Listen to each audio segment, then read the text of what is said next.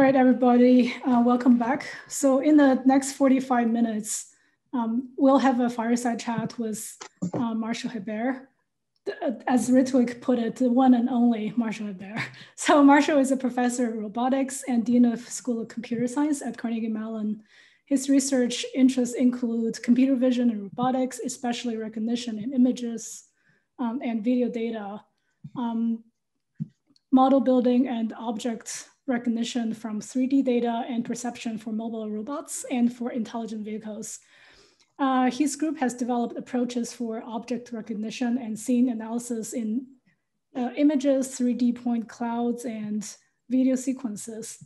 In the area of machine perception for robotics, his group has developed techniques for people detection, tracking, and prediction, and for understanding the environment of ground vehicles from sensor data. He currently also serves as editor-in-chief in an international journal of computer vision. So now he will give us first give us an overview of some challenges and challenging projects at School of Computer Science that deal with complex data. And then we will open up the floor to have a audience ask some questions, and we'll have a informal conversation. So Martial. Thank you so much. Welcome, everybody. Yes, so I thought I would share with you a couple of challenges that we are exploring in using and reusing data. And I'll talk about, three areas that I think are interesting. Those are not the only three areas, but I thought I'd point out those three areas just to get started with the conversation. And I'll illustrate those three areas with research that we're doing here in the School of Computer Science. So the first area has to do with the nature of one particular type of data that is becoming increasingly important and requires kind of new tools and new way of thinking about the data. And that's what I call, I have to find maybe a better name for it, let's call it human-generated data. So those are things that involve data from human evaluations, ratings, reports, surveys, things like that. And the problem with that data is that it is typically very noisy by definition, because we people are very, noisy and disorganized in our thinking, uncertain, it's incomplete, it's very biased, because we all are biased in a variety of ways. So that makes it very challenging to deal with this data. And those are, a few examples of those things. You can have, satisfaction surveys, various types of evaluation, various types of human ratings. So for example, Amazon Mechanical Turk is one way to collect that kind of data on a very large scale. And in fact, if you look at all the potential application, it goes across the board in all the application you can think of, including healthcare, various product trading, even in things that do affect decisions that could have far-reaching consequences in terms of bias and equity, like admissions and hiring. And of course, various data from crowdsourcing. So again, this is a different type of data than what you think typically about when you think about laboratory data or scientific data. And the problem again is that to be able to really handle that data, one needs to have a deep understanding of human behavior, psychology, social sciences, etc. This is, by the way, those are examples from the work of Nihar Shah in the machine learning department, who specializes in this aspect of the research. So this is an illustrative example here, and again, this is on one particular application, which is probably important for many people here on this call, which is peer reviews of papers, right? And if you look at the data from peer reviewing of paper, by definition, it's going to be extremely subjective. So you have to now normalize the processing of that data based on a model of that subjectivity. It's biased.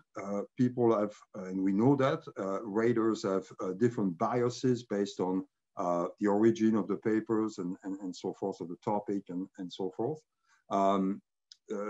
Miscalibration, and this is, of course, the well-known issue with human raters, that we all have a different internal scale. How to calibrate those scales is another issue. And finally, noisy. You know, there's a number of reviewers may not be qualified. There's noise in the data and so forth.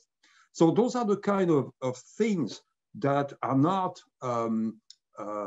as directly characterizable as in other types of scientific data, that require, again, a deeper understanding of human behavior, human thinking, societal aspects, and so forth. So here are some of the things that need to be done. There is to design a new algorithm for fairness, perhaps design those new algorithms in a way that rigorous mathematical guarantees can be derived, which is very difficult, something that is possible for other kinds of data where you can have some strong statistical guarantees, some strong test of fairness of data, for example, which is very difficult in those cases. As I mentioned, reaching out very far from what we think typically as data science into psychology and economics and social science, etc., to be able to deal with that data. And finally, deployment at scale. The at scale being, of course, the issue in doing this.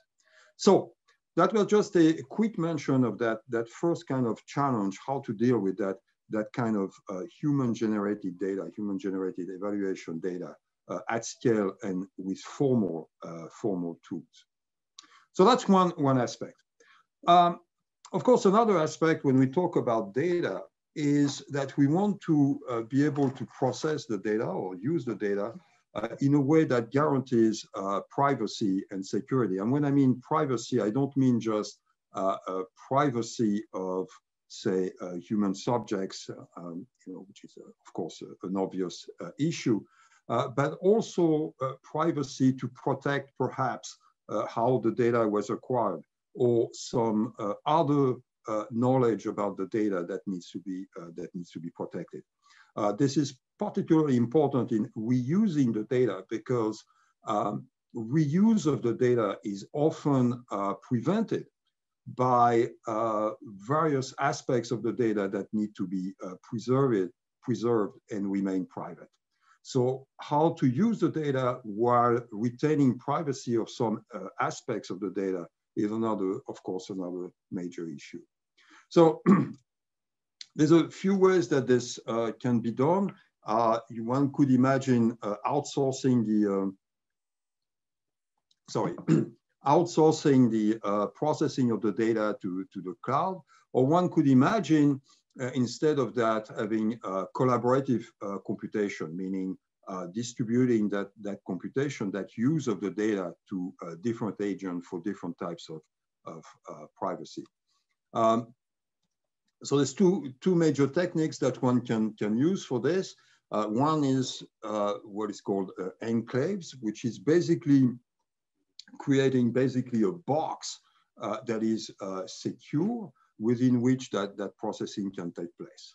A second approach is to say, well, I'm not going to have that box that's secure, but I'm going to have the way the data is distributed and shared to be secure, basically using encoded protocol, cryptographic protocol to share the data.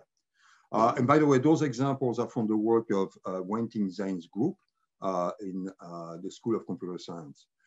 So this is just an illustration of what we mean by an enclave, which is basically an environment that has a self-contained set of tools to do the data processing, so that the data can be isolated in that enclave. We can develop code within that enclave and run code on the data in a secure fashion, meaning completely isolated from the outside. So some of the research issues here is to be able to support the wide range, a wide enough range of functionalities so that we can do rich enough processing on the data, and also to protect against external access doing this.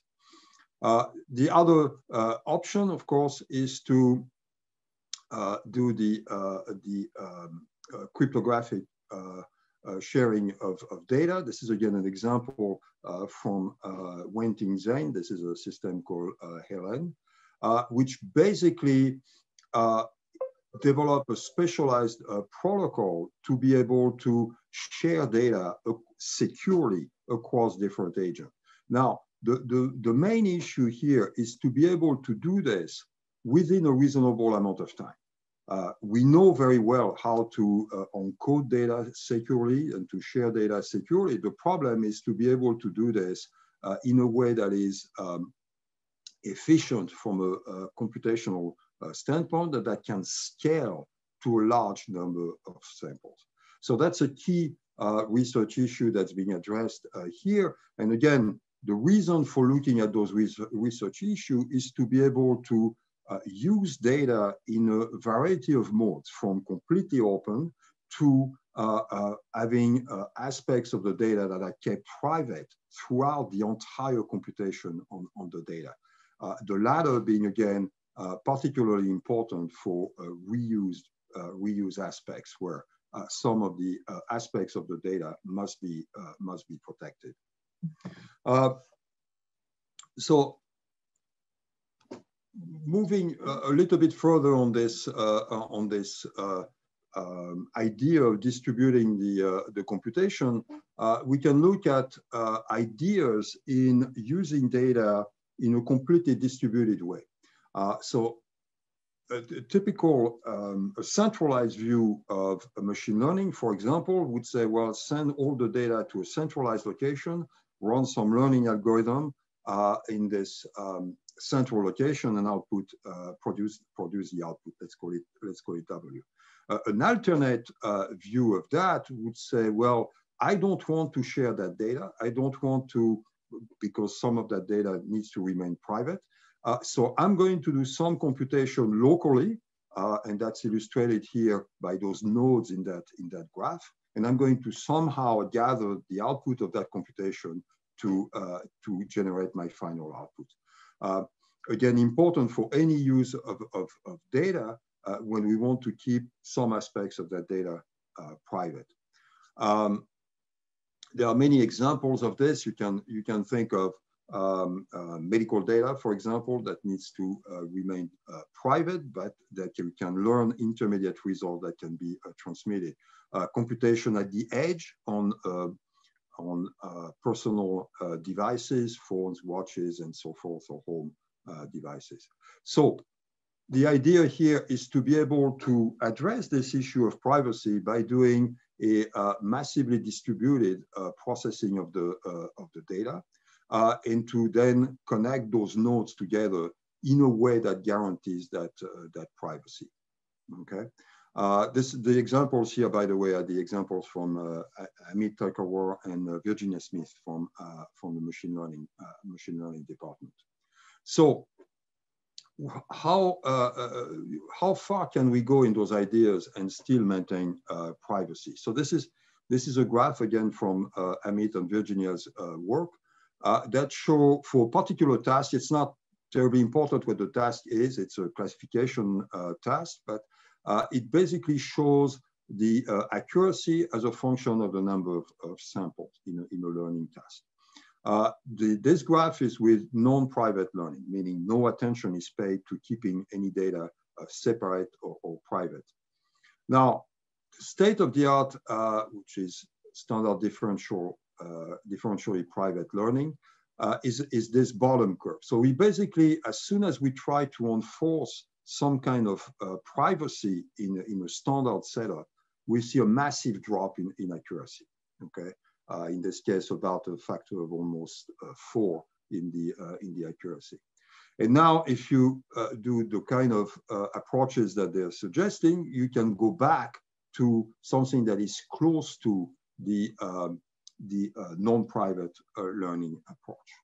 Okay, so this is basically a long-winded explanation to say that there's a lot of opportunities in this research in developing new ways of thinking about how to process the data, how to protect privacy to a much higher degree than was possible before.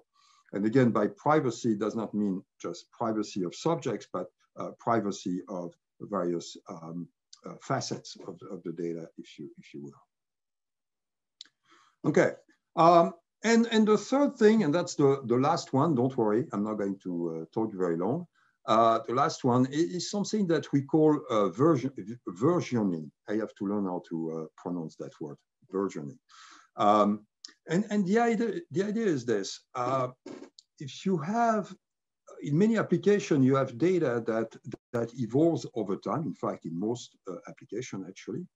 And so for example, in autonomous navigation, you're going to typical data. You're going to record a stream of images of distances and velocities. And in many situations where you record data over time, the initial measurements are only provisional, and they may be later replaced and refined with more accurate version. A process that can repeat multiple times. So the data can actually be updated. The data in the past can actually be updated multiple times. So for example, in econometry, we rely on measurements of prices and wages and employment levels, etc.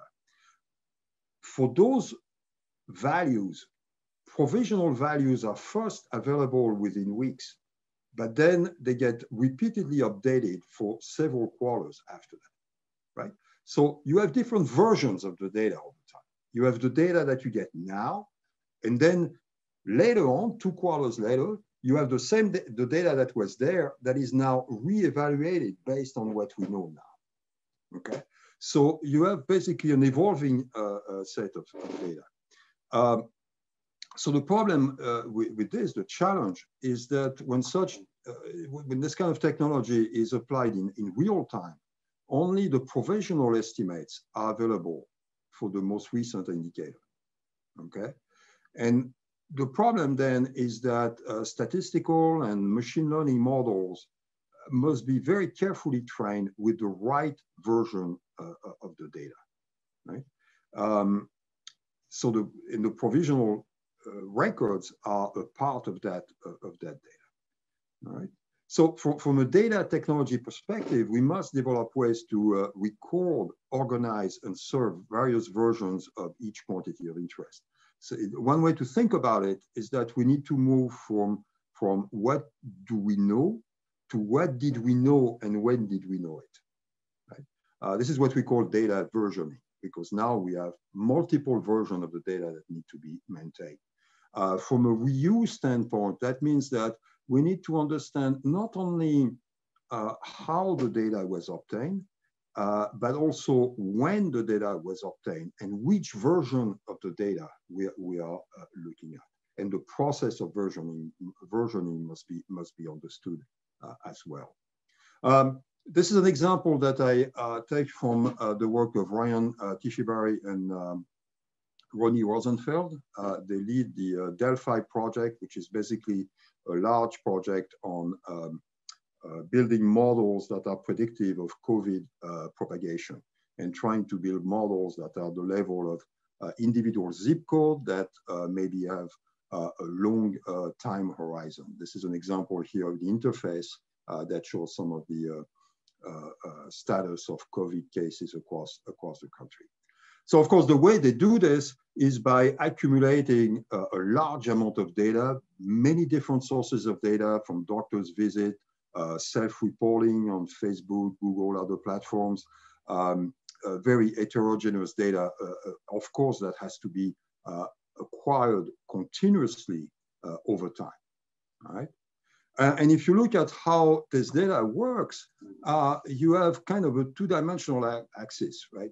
You have the time at which the data is reported in this little example here from time t to time t-4 in the past, okay? And then you have the the time during which you're trying to make a prediction. So what happens here is that the data is reported at a certain time, say t-4 here at the bottom. Then at the next time of reporting, that new data at t-3 is going to change this data at t-4. Perhaps we're going to realize that we had actually more reports, more COVID cases, or more COVID-motivated doctors visit at t-4 than we thought, as being corrected from the new reports. Okay, and this happens consistently, right? This happens because of delayed reports. This happens because of error correction. This happens for a number of reasons. And the experience here is that taking this properly into account is absolutely critical to be able to build any kind of accurate model. So you can, if you look at this diagram, you can see that you now don't have just one linear set of data acquired over time. You now have kind of a two-dimensional graph of data with the multiple versions of the data. And understanding this versioning process and how the data has changed is actually critical in being able to build those models. So how does one represent that? How does one store and manage that data? How does one represent how this versioning takes place is an interesting set of issues in modern data. This is an example here. I'm going to try to see if I can do this. Yeah. This is an example here of data on the horizontal axis is time. This is doctors' visits that are reported. And the vertical axis is the number of doctors visit. Okay. The interesting thing is that I cannot get my pointer to work here. Sorry. So the orange bars here are the visit reported up to the 8th of April. And the other colors indicate visits reported in the few days after that. So 10, 14, and 17 in the upper graph. The point here is that the data back in time is changed based on the current data. That's what is illustrated on the right side of that graph that you see at the top here. So this is just a graphical visualization on actual data for this particular COVID prediction, COVID tracking project of what it means to have those multiple versions of the data that one needs to keep around. So again, this is a relatively simple example on a one number graph like this. The problem now is how to do this in a systematic way with systematic tools on heterogeneous data.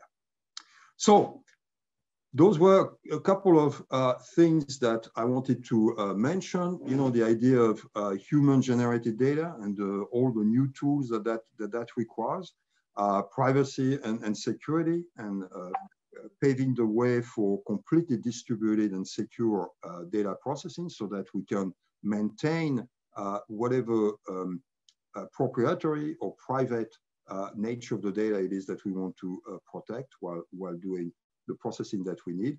And finally, versioning, which has to do with data that evolves over time for which we need to keep multiple versions. So those are a couple of things that I wanted to mention, and I will stop here and give the floor back to you, Virginie. Awesome. Thank you, Martial.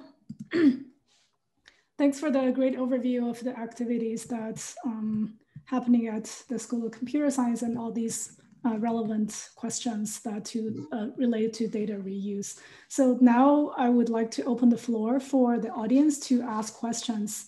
So you can either, since we have a manageable size, I would say we can, you can either raise your hands or chat the questions to me.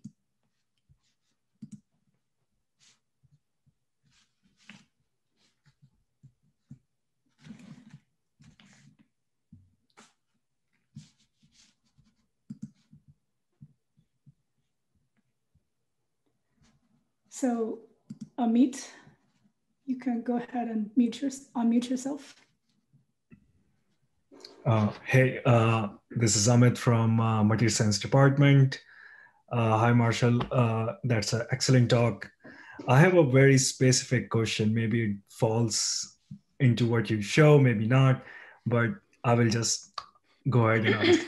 So within the context of human-generated data, you also showed that peer review process also can at times have a multiple way of representing the similar kind of information. So given the ontological discussion which we are having since morning, is it possible to extract some sense of what sort of ontology exists by training some sort of an NLP algorithms from the peer-reviewed journal articles itself? So I'm looking in a way, not the top-down approach of designing the ontology and then extracting information from the papers from a bottom-up perspective of developing an ontology schema by scanning thousands of papers. Any thoughts on this would be great. Yeah, that's an interesting that's an interesting idea, and actually some some attempts like this are being done, not necessarily in the context of not in the context of reviewing, but in the context of summarizing and in the context of identifying trends also, okay? Which in those cases, you need to have a bottom-up aspect. So I realize this is not the same as what you suggested in terms of the ontology definition, but the tools, the basic bottom-up tools that you would use are kind of the same, right? So that would be an interesting thing to look at. Okay, thank you. So any other questions from the audience? So we're having, like, this is sort of informal conversation between all of us. So please don't be shy and ask questions. I guess I can just ask one question that always that's very, I always wonder about. So, you know, there are a lot of secondary data out there, and there's, like Marshall, you also have mentioned, so there's a lot of human generated data, and they're messy and heterogeneous and hard to use. So from your experience, like what would make you, like when you see a data set, what makes you to trust that this data set is usable or at least manageable before you actually download the whole thing? Yeah, so I think the key thing is to have formal data. So the key thing is not the data, it's the metadata, okay? That will say how that data was acquired, right? That is the most important thing. You know, as you mentioned in the introduction, I come originally from robotics, and data sets are extremely important in robotics, as in any field actually. But one thing that is particularly difficult is to document exactly the conditions under which the data was acquired, especially when we talk about physical data, you know, of machines moving or interacting with the environment, right? So that's the main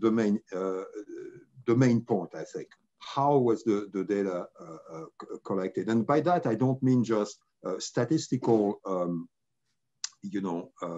characteristics of the data, in terms of bias or things like this. It's more how the data was acquired, how it was transformed, and so forth.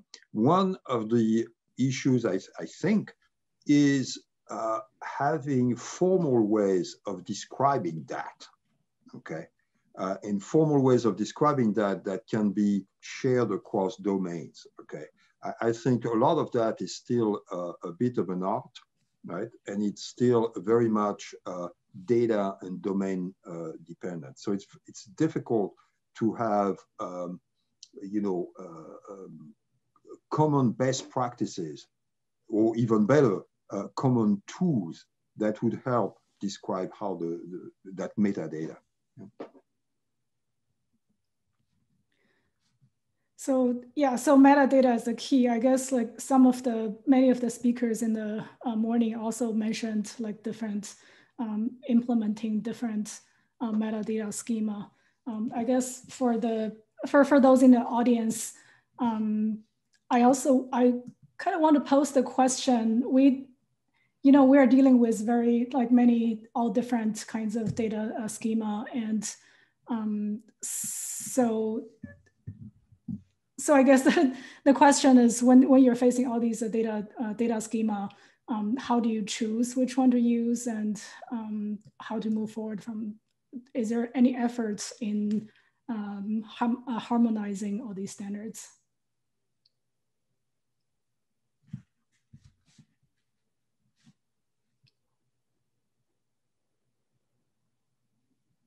Okay, I don't see any response. Well, I guess that means the answer is no, right? I suppose, yeah.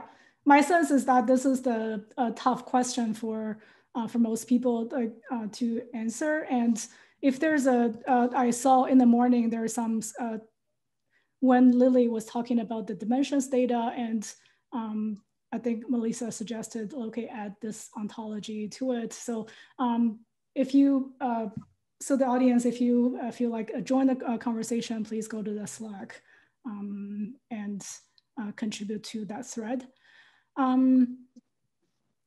So I guess Marshall, the next question, I guess from here, I also want to see that, from university, we generate a lot of data from the sciences and from the robotics as well, I guess, but also from the domains and disciplines that are not traditionally data heavy, like music, arts, and humanities. They're also generating a lot of data, and everybody wants to use data and do some the AI is becoming more and more of a standard application for these domains. So as a higher ed institution, how do you see our role in helping people to use all these data? Yeah, so one major direction that we need to pursue, that we are pursuing to some extent, is the taking all those ideas and being able to develop tools that can be used with minimal knowledge of those issues. As you said, minimal expertise, to use a term I think that you used. And that involves actually research, not just in data science and AI and related fields, but also work in HCI and in injecting in the conversation modeling of how one uses the data, right? This is similar to some work in software engineering, for example, that actually involves a lot of human modeling that has to do with how people think about code, how people design code, how people track down errors, do refinement and things like this. So we need to have similar models as to how people deal with data generally. So it's more, it's kind of a strange thing that to address the problem that you're describing, you need the technical work of building tools that are well engineered so we can lower the barrier to entry. But we also need a lot of work that comes more from the human studies and psychology and human behavior. And I'm a great believer that a lot of the progress that we're going to do in computer science related tools, so AI, etc., will come not just from technical progress in computing related things, AI, etc., but will come from better understanding and better modeling of human interaction. In this case, human interaction being how one goes about using data, and interacting with data. So we have a question from Keith. I guess, Keith, do you want to just unmute yourself? Just done that, Hua-Jin, thanks. Yeah, Martial, thank you. Fascinating presentation as I expected. And you make me wonder about incentives for data sharing.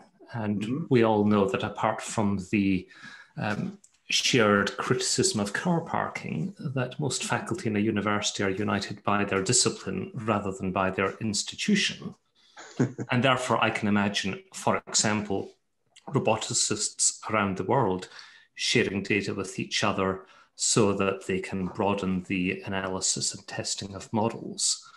But in many instances, I've seen or heard of effective reuse of data by people across disciplinary boundaries. My first and favorite example of that was when I worked in Australia, and we had a zoologist tracking kangaroo movements, and whose data turned out to be hugely important for climate scientists. So I wonder about incentives at the institutional level, and whether, as you and I will be gearing up for our promotion and tenure committees in a few weeks' time, should we be thinking about how we recognize a faculty member's sharing of their data and the reuse of that data as part of their career trajectory? Or are there other incentives we should be thinking about to encourage people taking on the creation of metadata, the proper curation and sharing of their materials? Yeah, that's a great question. And thank you for mentioning the parking too. I was wondering where you were. Somebody had to. Yes. I think I would think in those terms of the evolution of how research is evaluated. It used to be that research was evaluated, say, on journal papers, right? That was the kind of the measuring rod, of productivity. And then we went into more other instruments of publication, which are not necessarily journal papers, but they are still publication. They look like articles and things like this. And then the next step was to go to, and again, I'm talking a little bit more in my world, but I think it applies across the board. We're talking more about, software and things like this that can be released to the public and that can be used and reused by a large number, and in some cases, in the case of deep learning, in a large number of applications that are across the board. And then what we're seeing now is in the section, since you were using that metaphor of reappointment and promotion, in that section, which is no longer called publication, but is called products, we now see more and more of data and data sets, okay? And the measure of success for those data sets is precisely what you said, is basically how widely is it used, how much of a reference data set is it, and more how broadly is it used, okay? So I think that's the evolution, and that's the evolution that we see already, that a data set that is recognized as enabling new work and new research is a metric as as powerful as publication or code or other artifacts.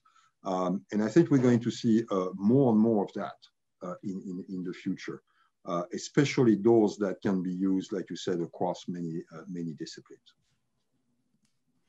Great, thank you. And I see that Huajin has put a couple of helpful links in the chat for those who want to explore these issues further. So this is a So this is a link shared by.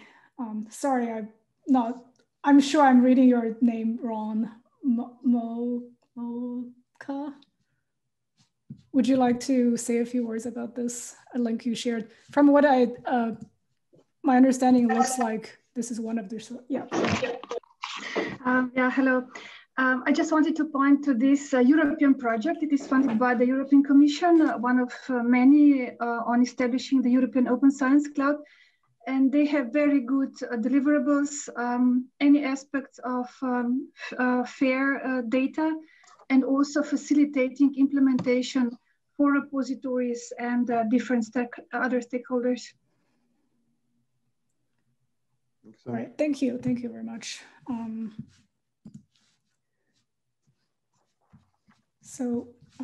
I don't see further questions from, oh, there's one hand. Ali, go ahead, unmute yourself, yep. Yeah, you didn't see it because I just put it up there, so thanks for catching Awesome, that. all right. This is a little more of a high-level question, and it's just something that I wonder about AI and machine learning in general. So I'm sort of adjacent to the field rather than really working in it. And my question is sort of about the idea of error propagation. So if we think about these big data methods and how they're probabilistic and how they're statistical, and they're really sort of for making these decisions with a ton of data and not much time, we can imagine that works very well for a business context or maybe even for a policy context. But I'm really thinking about it when it comes to research, particularly research in the sciences, where I have some concerns about accuracy and sort of particular values being discovered or represented, rather than sort of this more probable. And of course, a lot of science is probabilistic too. But I guess my question is, how can we avoid the danger, or if it is even a danger, of error propagation? So for instance, if you Xerox something and then Xerox the copy and then Xerox the copy with that corresponding loss of quality each time, the more that we aggregate and the more that we, develop tools that are based off another aggregation and based off another aggregation, I worry that we're sort of losing accuracy even if we maintain the appearance of precision. So can you comment on that? Yeah, that's very interesting, actually. It depends on the perspective there, because from a purely statistical perspective, you could argue, depending how the data is used, right, and exactly what estimation is done from the data, you could kind of argue the opposite, right?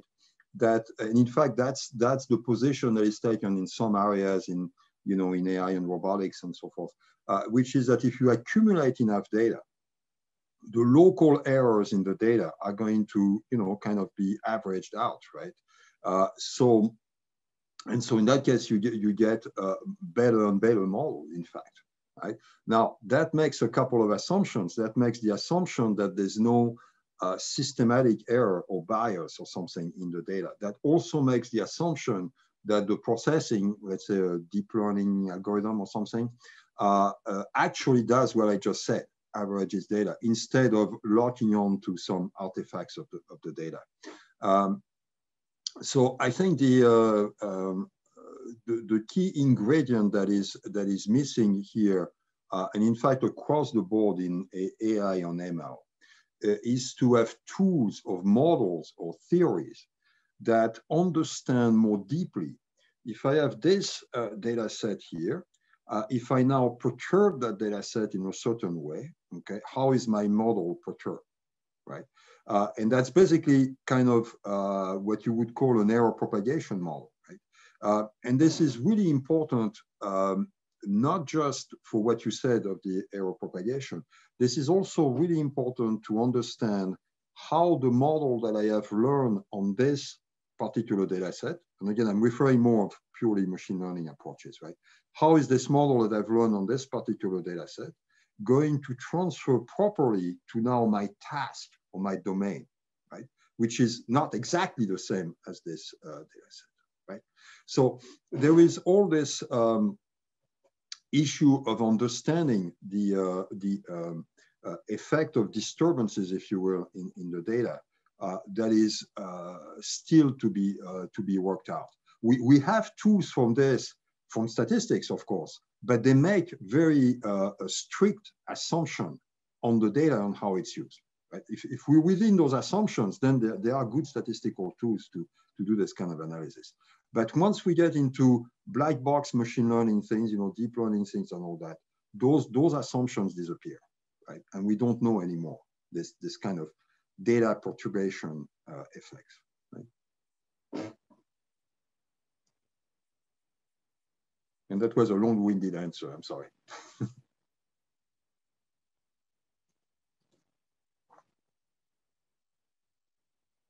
Any other questions? Oh, sorry, I realized I didn't unmute myself. Yeah, thank you both. That's in fact, a very interesting topic. And in fact, we do have a speaker tomorrow, William Thompson, to talk about the error propagation, the data decay. Yeah. So, any other questions? I guess this question is related to maybe all of us in one way or another. So related to the pandemic. So, the COVID has changed the AI applications in many areas of research, technology, and all areas of life, I would say. So Marshall, do you see how the COVID has changed our way of using data, interacting data with data, or think about data? And so do you see, I know there are a lot of challenges here, but do you see any opportunities moving forward to learn from COVID? Yeah, well, so I think it really emphasized, if we did not think about that enough before, it certainly emphasized the importance of data sharing and data reuse. And also one thing that it emphasized maybe further than another application is the fast pace that is necessary in this case, right? There is not the luxury of taking the time of curating data and looking in more details as error propagation and things like this. There is kind of an urgency that kind of motivates looking at different ways of looking at data, looking at ways of extracting information from the data, even though we don't have the, how can I say, all the elements all the time to extract the information that we want. So the Delphi project is an example of that, right? They're trying to do, continuous updates and prediction, right? Which is very different from other applications where you can basically get the data, do the processing, do the results, and so forth in a much larger time constant. So I think this more how to deal with this more immediate loop of processing and prediction is something that is probably interesting. It's not unique to COVID, of course, but I think it's happening, and it's on a large scale for critical applications that's motivating kind of new thinking on how to use data.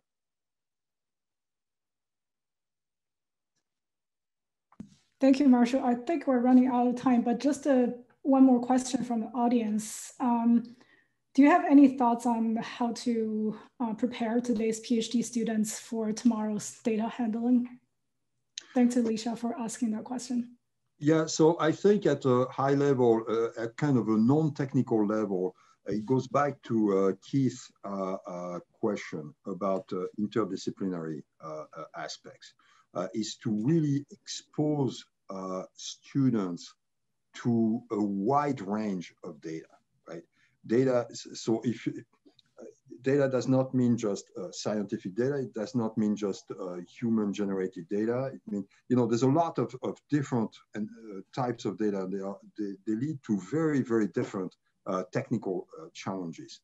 And like actually, it's not unique to this topic, but it's always the most important thing to have a sense coming in of the range of the field, right? The biggest mistake that we can do is to narrow down data to one's field. I mean, I'll tell you the example in my field. Specifically in computer vision, right? We have we've had for a long time a very restricted view of what it means, what data means, which is basically, matrices and vectors of numbers, and that's it, right? And so having a much deeper understanding of how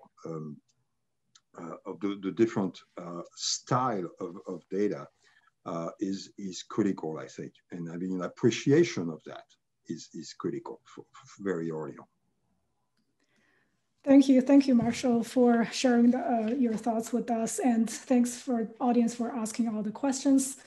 So now, I guess we are having a break. Let's come back at 3:10. And in the meantime, if you want to go follow up with some of the questions, go to GatherTown. See you later. See you. Thank you, Martial. Thank you.